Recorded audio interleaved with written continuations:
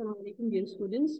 We are going to talk about the analgesia system of brain and spinal cord here. So we have fibers coming from pituitary and hypothalamus to the periventricular nucleus and periaqueductal gray area.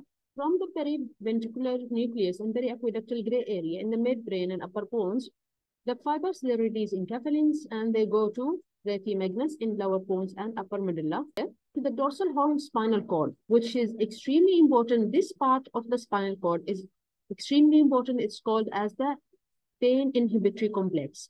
And there, serotonin is released and from the dorsal horn spinal cord to other neurons. It causes pre and post synaptic inhibition of the second order neuron of the pain pathway, releasing by which neurotransmitter by enkephalins.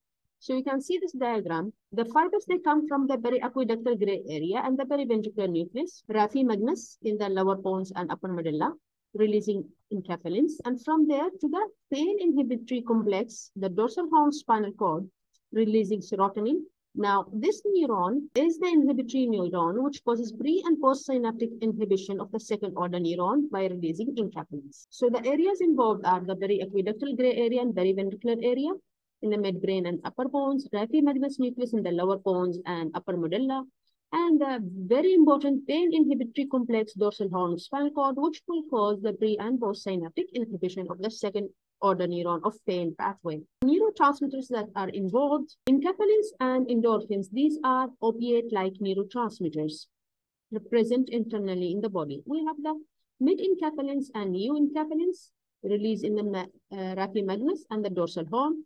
We have the dynorphins, which are also released along with enkephalins, but in much less amount. There is beta endorphins, which are present in the hypothalamus and the pituitary gland.